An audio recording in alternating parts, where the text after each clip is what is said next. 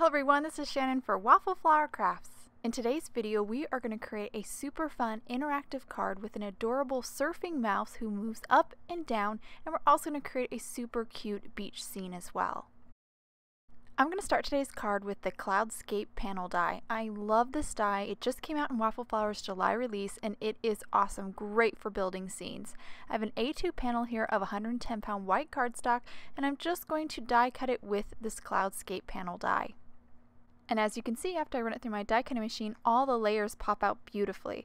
I'm actually not going to use all the layers for today's background. I'm going to modify this die a little bit. The first thing I'm going to do is create my water layer here, but I'm going to do a partial die cut to create it. I'm going to use that little lower portion of the die here to create my water line. But as you can see, I left about an inch of the cardstock extended past the die, and I'm not going to cover the die completely with my top plate. I'm going to make sure that the top plate stops short just at the bottom of the frame.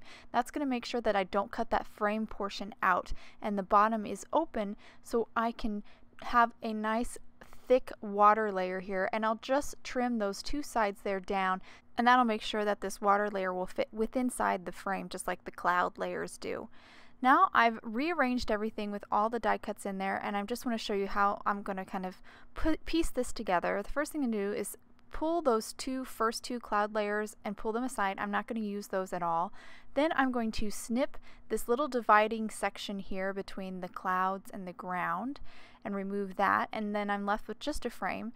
And now I'm ready to start ink blending because I have all my components ready for my background. These three cloud layers are just going to be blended on the bottom with a little bit of distress ink. This is tumbled glass. This little bit of ink blending really makes this sky look really pretty. Once I blend this first layer, I'll repeat the process here for the remaining two layers. So just a little bit of ink blending at the very bottom, and when I piece this together it really has a pretty effect. Once I finish that, I'm going to move to my water layer. Now this is the layer that I created with a partial die cut and trimmed the sides down with my paper trimmer. I'm going to start with a distress ink. This is Salty Ocean, and blend the bottom portion with Salty Ocean. Then I will flip this around and blend the top part with Chipped Sapphire just to create a nice gradation on this water. After I get the top fairly blended with some Chipped Sapphire, I'll go back over that top with more Salty Ocean just to really kind of smooth out that gradation and really get a really pretty deep ocean blue color.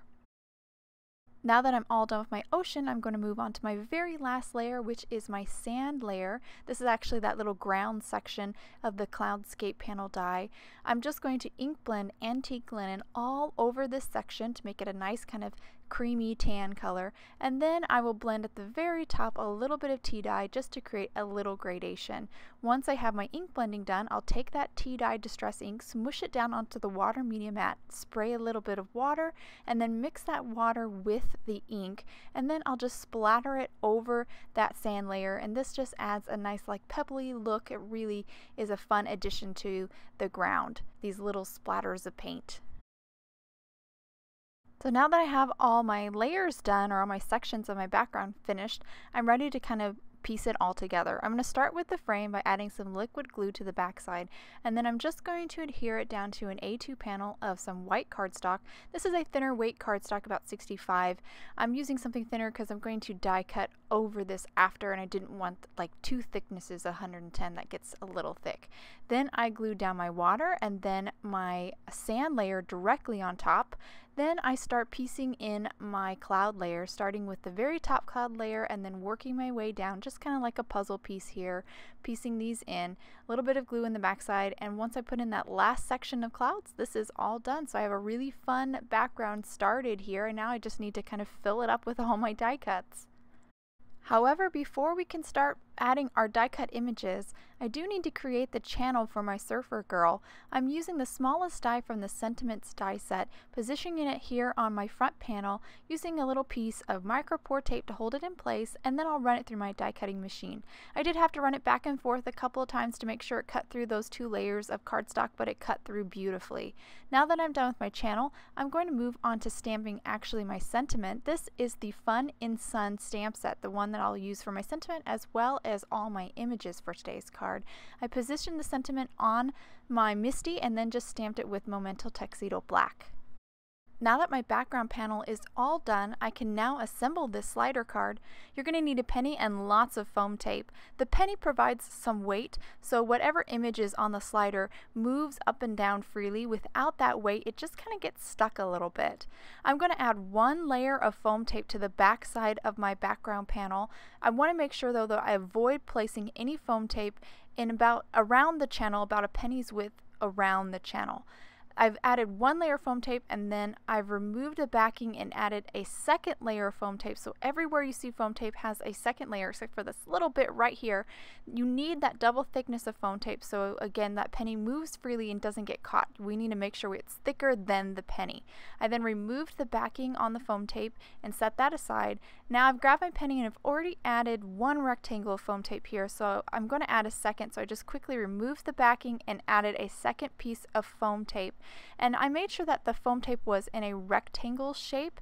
You want to make sure it's rectangle, not like circular at all. If it's circular, then your slider card is your image is going to spin, and I don't want my surfer girl to spin at all. I want her to just slide up and down, and I made sure that that didn't happen by having a little rectangle. And then I just made sure the penny was in the right spot, and then adhered my front panel down, sandwiching that penny to the card base. Now I'm going to start adhering all my images. So I went ahead and stamped and Copic colored all these images from the Fun in Sun stamp set, and then I cut them out with the matching die. The first thing I'm going to do here is make sure my surfer girl is attached to her surfboard, so I just glued her with some liquid glue and then removed the backing of the foam tape on the penny and stuck her down. Now I'm going to start gluing down these other die cut images, starting with some palm trees. Then of course the little bird in the tree. Now these other pair of palm trees, I've added some foam tape to the back of them just so they have a little bit of some dimension. And I just removed the backing and stuck those down to the left side of my card. Now I'm going to just glue down the sand dollar and the seashell, and now I'm ready for the sun. He goes up in the sky, of course, and then my little beach towel down at the bottom. Now my boy mouse, he also has some foam tape on the back of him, so I just removed the backing, stuck him down, and then I'm going to glue his little tropical drink in his hand with some little dab of liquid glue, and that actually completes my card. I'll now hold the card up to the camera so you can get a good look at all the details. I just adore this Fun in Sun stamp set. It's so cute, such a fun set for building summer scenes, and I couldn't resist adding an interactive element with these images. And I think the slider motion really works well for our surfer girl. She really looks like she's bobbing up and down in the water. So fun. And I love how the channel is completely hidden behind her. The receiver won't really realize this is a slider card or an interactive card till they kind of pull it out of the envelope and give it a little shake, which I think is going to be such a fun surprise. And they'll probably really go, how did she do that? So I think that's really cool. I hope you guys enjoyed today's card and video. If you want any more information on the products I use, please visit Waffle Flower, and you can follow us on YouTube, Instagram, and Facebook for more creative ideas. Thanks for watching and have a wonderful day.